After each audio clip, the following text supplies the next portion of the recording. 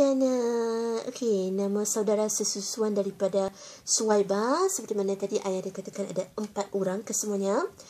Yang pertama, Abdullah bin Jahai. I tak tahu, maaf sekali lagi kalau sebutan I tak betul. Tapi Jahai ni dieja Jahhay. Tak tahu sama ada Jahai atau Jahai. Okay, I minta maaf sekali lagi, sekali mohon maaf. Sebab I masih lagi budak baru belajar. Masih banyak yang perlu I pelajari. So, minta maaf sangat-sangat kalau sebutan I salah.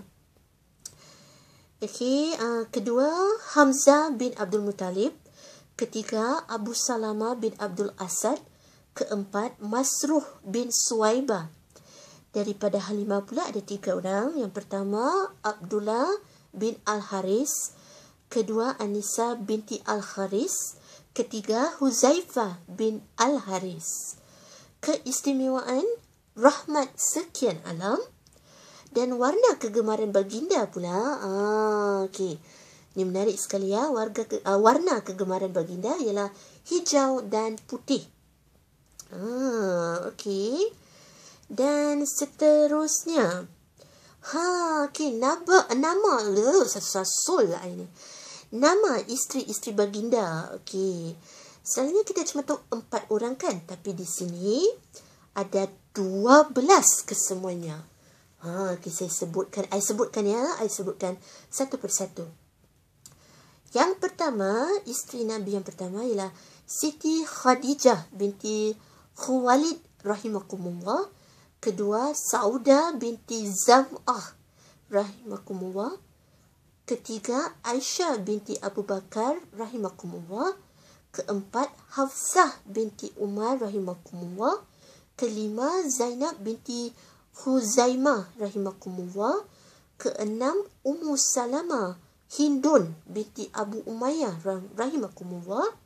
Ketujuh, Zainab binti Jasi rahimakumullah.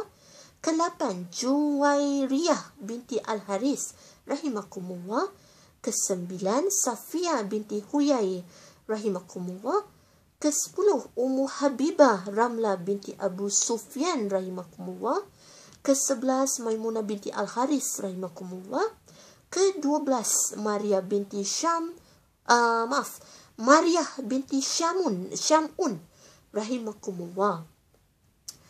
Okey, dan kemudian nama anak-anak baginda. Okey, anak-anak lelaki baginda terdiri dari 3 orang. Okey, yang pertama Al-Qasim rahimakumullah. Al-Qasim ni tadi eja Qosim.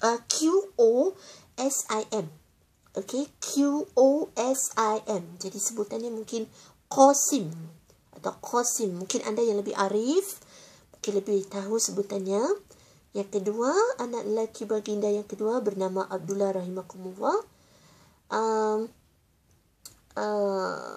Yang ketiga, Ibrahim. Okey, kemudian yang perempuan pula. Yang pertama, Zainab rahimakumullah. Kedua, Ruqayyah. Ketiga, Ummu Kalsum.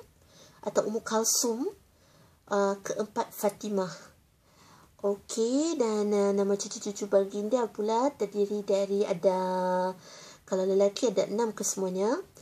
Okey, ada Ali rahimakumullah, Abdullah rahimakumullah, Al-Hasan rahimakumullah, Al-Husain rahimakumullah, Yahya, Muhammad, dan kalau perempuan pula Ummah, Ummu Kaltum, Zainab dan Ruqayyah.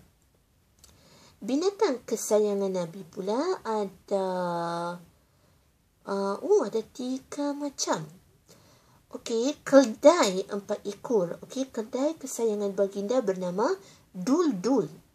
Okey, kemudian unta ada 20 ekor saudara. Wow, unta kesayangan baginda bernama Atba. Okey, dan kuda pula ada 20 ekor juga. Dan kuda kesayangan baginda bernama Ya'fur. Okey. Okeylah. So Sekian dahulu, itu saja yang dapat dikongsi bersama, dapat saya kongsi bersama dengan you all tentang sedikit info sejarah hidup dan biografi Nabi junjungan besar kita, iaitu Muhammad sallallahu alaihi wasallam. InsyaAllah di lain kesempatan mendatang, pada video yang seterusnya, saya akan berkongsi dengan you all lain pula. Okey, dan okeylah, sekian dulu.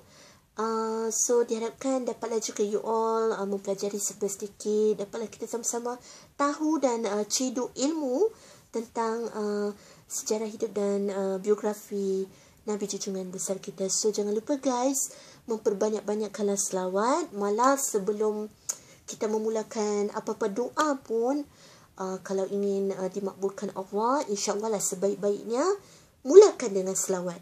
Okey, itulah juga yang saya amalkan.